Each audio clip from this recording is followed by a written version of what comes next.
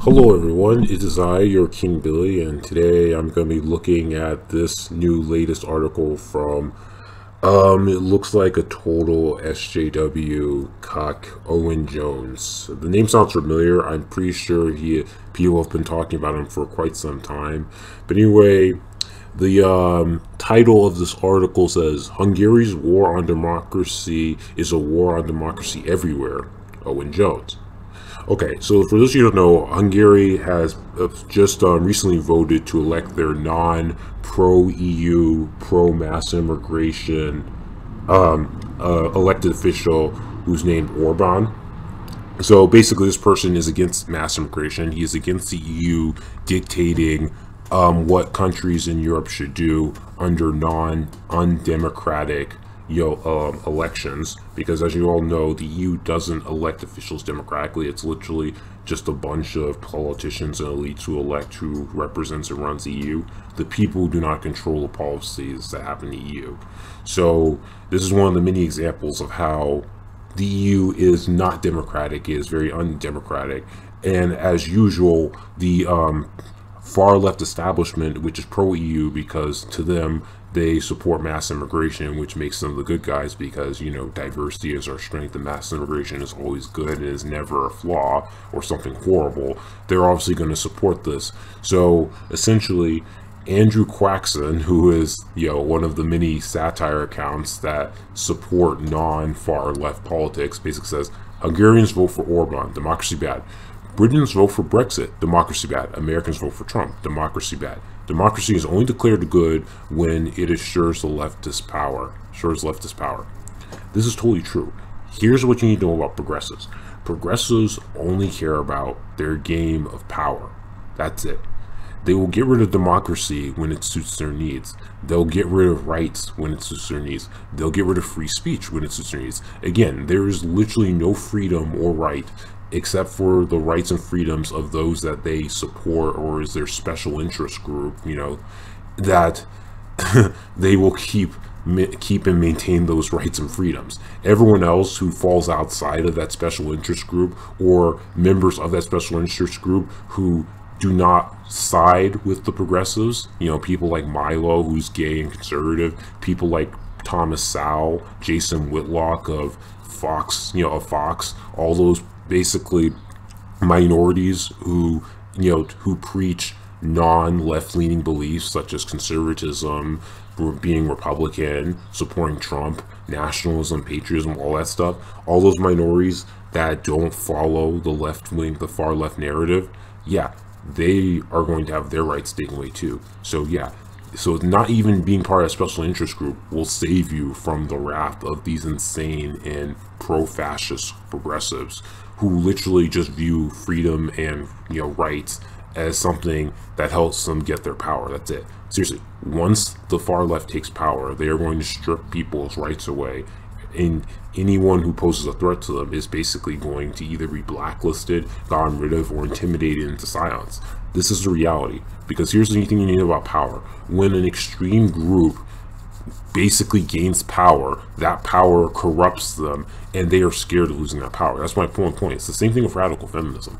Radical feminism has almost always been about power, especially in the last 20 or so years. It's always been about power. It's not about rights, not about being treated equally. It's simply all about, I want to be treated like an elite class citizen who basically is given everything they want.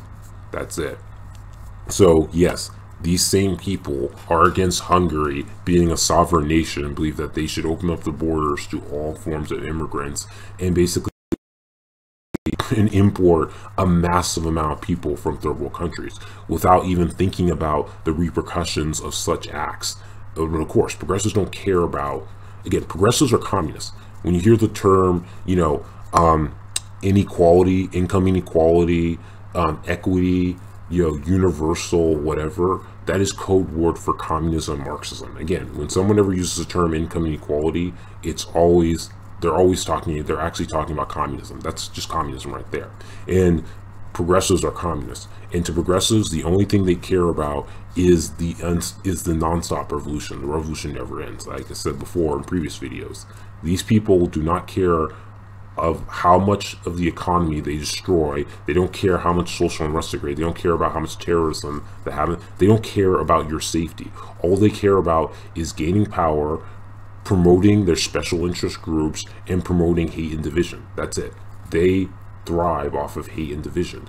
They want to have people go against each other because it means more people will vote for them. They want a population of people who are needy and are always needing assistance because it will give them more power. Again, a person who has money and is well taken, is well off, is not going to vote for someone who's basically going to take away his money and basically hinder him by giving him taxes. Again, the more money people have, the less likely they are to vote socialist. This is the reality. Socialists thrive off of debt, unemployment, being indebted to the state, needing healthcare, all that stuff. This is all just a ploy so that socialists can gain power. Socialists thrive off of poverty. That's contrary to what people want to believe. Capitalism is better when people have money. It works. When socialism comes in, then people don't have money, because socialists need desperate people who are going to basically vote for whoever's going to give them free shit. It's one of the reasons why they imported so many immigrants from third world countries, and in the US we're having illegal immigration pouring through our nation, because people who come from third world countries and people who immigrate here illegally need help. They need to have welfare, they need housing, they need food, they need all sorts of stuff, which means in order to get all that stuff, they're going to have to expand the welfare state. And by expanding the welfare state, they're going to have to expand the government. And when you expand the government, it means you're going to have more taxes, more money being spent by said government, and more jobs created by said government, for the government. So you're going to have less private jobs, more government jobs, and you're going to have a bigger government, which means there's more likelihood of corruption, more politicians getting fat off of all of our tax dollars. So yeah, this is what progressives want. They want to build their socialist utopia through importing a massive amount of immigrants from third world countries, which will destabilize the economy, and then they'll use the excuse saying, well, the capitalist system won't work because there's too many poor people in America. That's just their excuse. So yeah, it's all just a plot by a bunch of socialists to basically bring the entire world under their socialist, dictatorship. Simple as that. Anyway, this has been my rant about this Twitter post by Owen Jones. So anyway, if you like what you saw, then you can hit the like button, subscribe. This is your King Billy signing out.